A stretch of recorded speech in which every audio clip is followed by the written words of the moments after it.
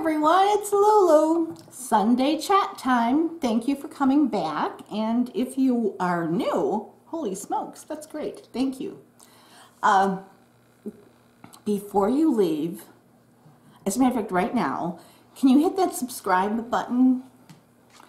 And if you hit the bell next to it, and it'll get kind of like parentheses, like it's ringing signs, that means you'll get an email, assuming you have signed up for a YouTube account. And by the way, YouTube, instead of the word account, calls it a channel, which I think may be worrisome to some people, and that's why they don't sign up, because they go through the process, you know, they go through Google, Gmail, whatever, I don't remember anymore. And then it says create your YouTube channel, and you're thinking, I don't want a channel. It's their way of saying account.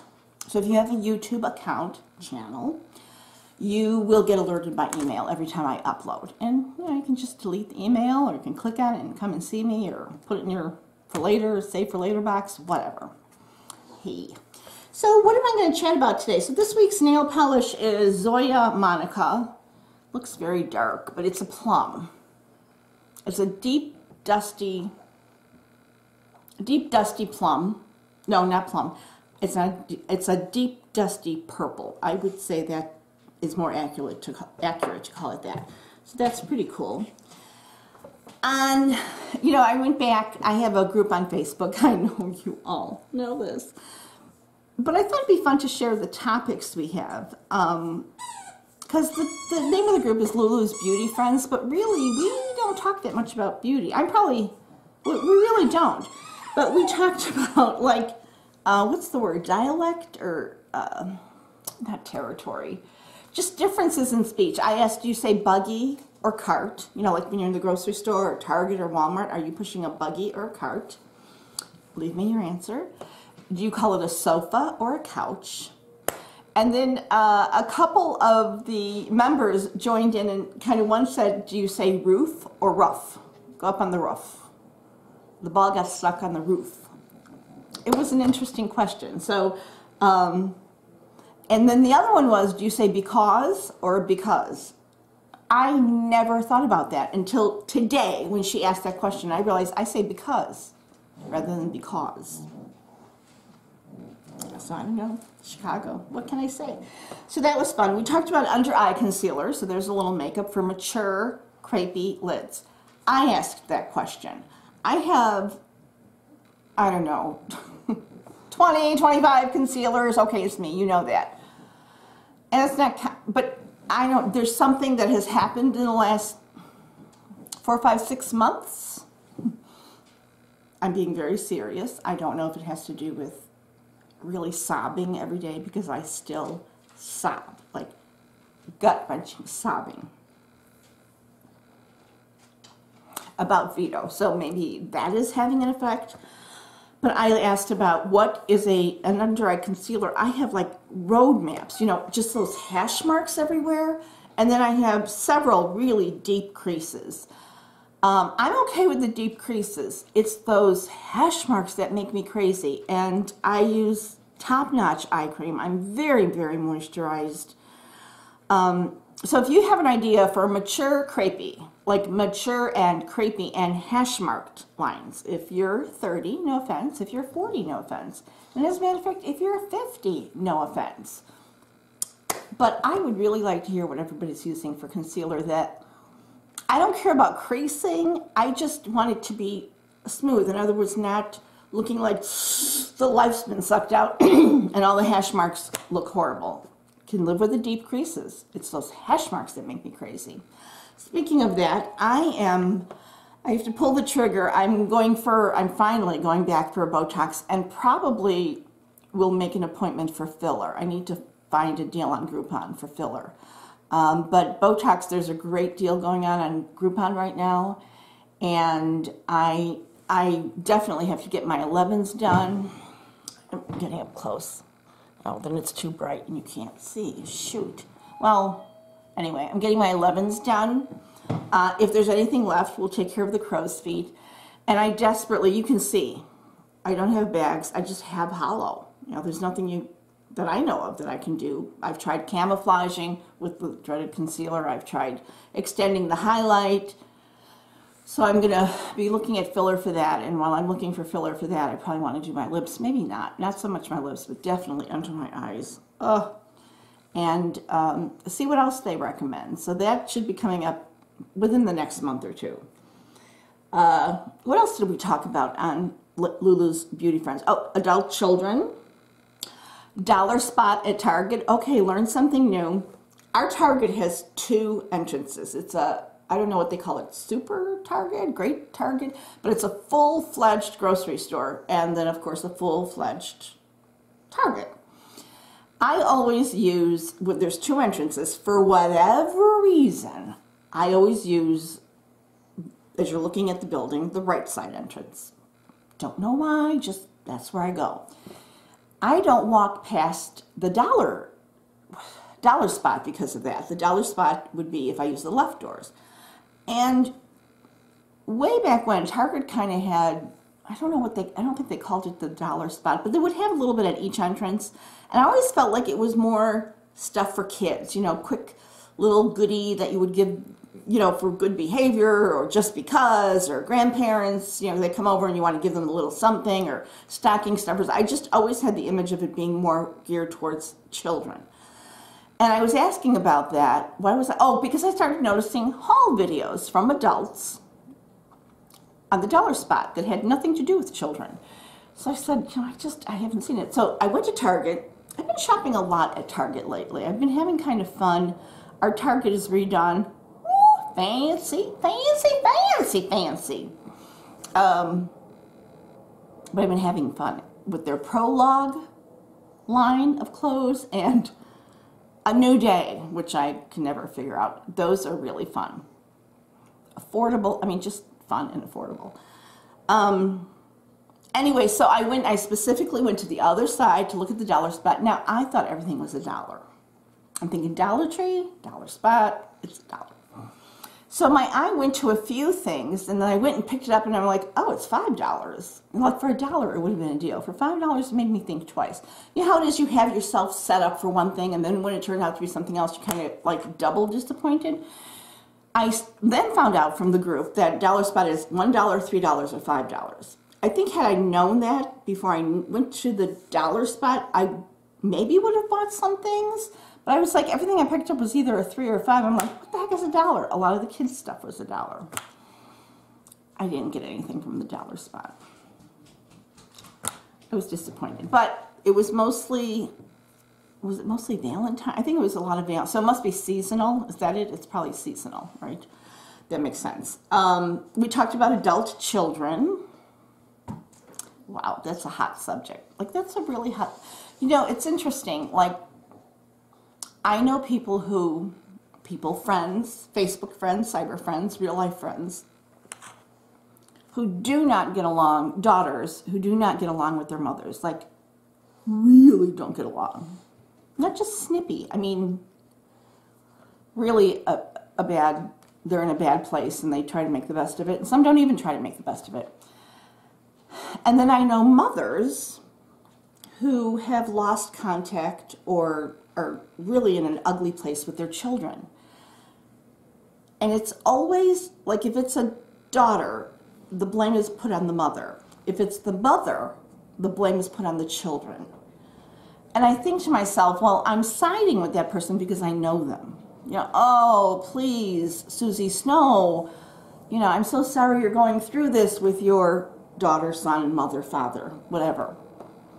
And all the comments will be like that, but really, we don't know. Like, and sometimes we ourselves don't know what we did or didn't do, And how did I get on this goofy, oh, adult children, that topic came up. And that's a really fine line. That is such a big and horrible and tough topic, because it seems there's such opposing views. And each, I know, has a reason. Valid or not, they each have a reason. And I don't think, for many, I think it's beyond the point of return to share the reason. I don't know that anything's ever beyond the point of return, but it would almost take a professional to kind of navigate through the solution. But all I can say is don't give up. I don't know, just because I haven't walked those shoes. Anyway, so that came up. The under eye concealer I mentioned came up. And we, did I mention, yeah, I'm getting Botox, so that's kind of a big deal. On Netflix, Hulu, Amazon Prime, I know there's a Henry VIII series, and I watched it. This wasn't, I can't for the life of me remember the name. But it was more from Queen Anne's, like the telling of the story was more from Queen Anne Boleyn. I think that was his second wife. She was beheaded. And her sister, and they're kind of told more from that perspective and his quest to have a son, have an heir, a male heir. And that really, his annulment from his first wife, Queen Catherine, because he wanted to get married to the hot little chick, Queen Anne, he wanted an annulment. And the Pope, they were very Catholic, but the Pope was like, you know, you've got children, it's 23 years later, what are you kidding me? And so he just kind of created his own church, King Henry. And that's kind of one of the many splits from the Catholic Church. And there you have the Church of England, and I found that to be fascinating because he wanted an annulment. And the Pope would not do that, and so he said, well, I'm the king, I can do what I want, I'm going to start my own church, and I'm granting myself an annulment. And there you have it. That was fascinating. We, also on my Facebook group, we have a member who got very, very ill with the flu, like beyond ill with the flu. I mean, to the point where she was in ICU for 3 days. 3 days in ICU is pretty, like, I don't know every hospital in the country or in the world. Here in Chicago, ICU, I think anywhere, it's pretty serious business. I don't know. Because I'd imagine if you are in a smaller, anyway, you know, it's so funny, like most of us in my group didn't even know Jan like 6, 7, 8 months ago. And she often, very often posts the look of the day. She's a mature beauty, and she lists what she uses, and we've all become so attached to her. Well, she got sick, and she said we brought her so much joy, just knowing we were here for her, and we were posting about her, and we were praying for her. And I just thought that was so cool, and she's home now, and she's going back to work tomorrow, as a matter of fact, and but it was a scary week. It was a scary week for her. Like, you know, the flu is kind of serious business when we get to be a certain age. Okay, so like, get to the doctor emergency room if that's you, because nothing to fool around with. And I got BarkBox. I'm gonna list Jan's station. I still call them stations. Channel below. Sheri does a video each month when her BarkBox arrives with Missy, her dog, and our BarkBox arrived yesterday. I just like the dogs know. That is mind you, it's the same size as many Ulta and Sephora boxes, which arrive quite often here, but the dogs know. It's a BarkBox. They are so cute. And as a matter of fact, at this very moment, Banks is shredding up one of the toys. And so I'll put her channel below. Oh, this is very important. I don't know if you watch Mary Ellen After 60. I'm going to put her link below. If you're into this new cacao oil like trend, it's supposed to be the oil with the highest amount of a retinol or vitamin A derivative. Before it used to be rosehip oil that had the highest, but now they've discovered, I mean, it's been around forever, but that cacao oil is right up there with many actual drugstore retinoid. Retinoid is like the big picture, like apples. Apples is all the apples in the world. Retinoids is all the vitamin A, retinol, retin A, you know, whatever you want to call it. And like, you know, like apples. Then you can say, well, I want a Jonathan, I want a Granny Smith, I want a Macintosh, I want a Gala, whatever. And retinoids is the catch-all term of all of the family of vitamin A. Prescription, non-prescription, various strengths. So cacao oil is now really recognized as strong in that family. And there's one brand, which escapes me at the moment, on Amazon that everybody is really recognizing as the place to go. Mary Ellen has a 40% off coupon code. 40%. So I think a bottle of it is like 38, and this brings it down to whatever. It's half of 38. 16, and then add a little bit more, so maybe 20-ish plus tax and shipping, whatever. I don't know. And I swear by Timeless is the brand, vitamin C 20% serum, because I like very liquidy vitamin C. I like fast absorbing, and I like 20%, but most importantly, did you know there are 7 different kinds of vitamin C? 7. And all of them kind of are known for different things. The only one that is a catch-all, the only one that has the actual science behind it is L-ascorbic, which is the original, and Timeless uses L-ascorbic acid. So that's what I love it. And she's got a 25% off coupon for that. A few times a year, Timeless does a 50% off. I am really lisping. What does that mean? Timeless does a 50% off, but 25% off is fabulous. And so I'm going to link her channel below. And if you go to any description box on any of her videos, you will, and she's, scroll down a bit, but you will see both of those codes. So I'm going to link Mary Ellen because I think that's just, these are products I don't use the cacao oil because I use prescription Retin-A and I use, anyway, but I mean, it's a really excellent oil. It's just an excellent oil and a good way to get some type of vitamin A benefit without going the prescription, without irritation, I suppose is the best way to say it. I'm sure there's plenty of videos on it. I'm not doing a very good job. And so that is one. Oh, and the other exciting thing. Oh, now I'm watching Land Girls. Land Girls on Netflix. I am so enjoying this series. I am so enjoying it. It's like, I think it's only 3 seasons. And I've just started the 2nd season. I know this is one of those I'm going to be heartbroken when it ends. Like, I'm going to be like, oh, please, please. If you have any, I love period dramas, historical dramas, costume dramas. Most of the time they come out of Masterpiece Theater or BritBox channel. If you have any favorites, I've been binging them for probably 7 or 8 months. And I'm talking binging them. Chances are maybe I watched it, but if not, there's also a website, a blog. Is it a blog or a website? Willow and Thatch. I will leave the link for that below. And that's all they are about. Like, they are top shelf on knowing about period historical dramas, whether it be a release on Netflix, Amazon Prime, Hulu, PBS, in the theaters, whatever. And they do mini reviews, but if you want to know all the period dramas that are coming up in January 2019, they have a link to them. Willow and Thatch.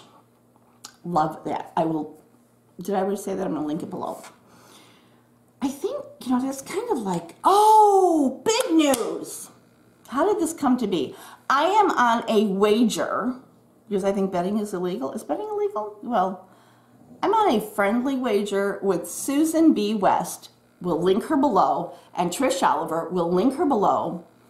The first one to brag, I actually have a wager with both of them.